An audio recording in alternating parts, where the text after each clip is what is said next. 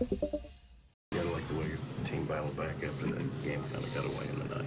Yeah, and tough spot, and they bring their guy in and put together good at bats, and you had to have the big hits obviously with those who are getting it going. And Yachty, great hit and run, and then Jed coming through had opportunity before, and that one got away, but he put a great at bat together. That was huge, and then needed John Brebbia to come in, and yeah, he did a great job. What kind of luxury is that to have a guy like Yachty who can handle the bat so you can pull off a hit and run successfully? Yeah, I mean, he's, and I think he was a lot like Albert in the fact that it's a good play for them maybe when they're not seeing the ball as well, because they have to let it travel deep. They can't try and do too much, and they realize that they've got some targets that they can aim for, and letting the ball travel a little bit gives them a chance to really make something happen. But great timing, great execution, and then once again we had to have something happen big behind him, and Jed did it.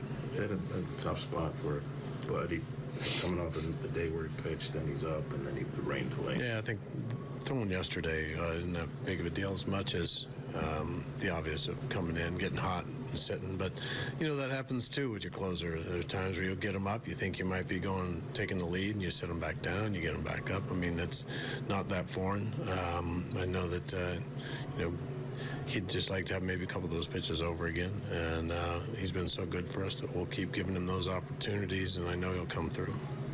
How different is that closer role for John as opposed to what he normally does? I know he's got a couple of saves down his career, but how different is that? Is the role that much different? I'd say for most guys, yeah, probably not John, though. I mean, he's the same guy all the time, and that's one of the things I think is just a great attribute of his. Is yeah, he just seems like he's going to be the same no matter what the situation is, and he's got good stuff and makes good pitches when he needs to. Do you think Jed thought he should have had that ball in the ninth? Ball's hit hard. Yeah. Yeah. I mean, went off the end of his glove, yeah. But I mean, it would have been a spectacular play if he made it. About the role that Jose Martinez on 2 homers, I think he's hitting 500 or something. You're used to seeing that kind of stuff from him.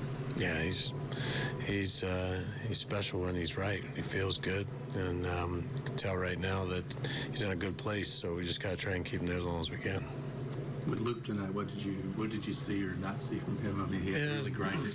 Yeah, it just wasn't sharp on the plate, and obviously you see that many free bases, the walks, even the comebacker. I mean, that's a play that he typically makes really easily, but the fact that he's such a good athlete, and that ended up leading to a run, and the walks led to runs, and just one of those nights he had to try and fight his way through, and fortunately had some run production, but certainly wasn't what we normally see from Luke.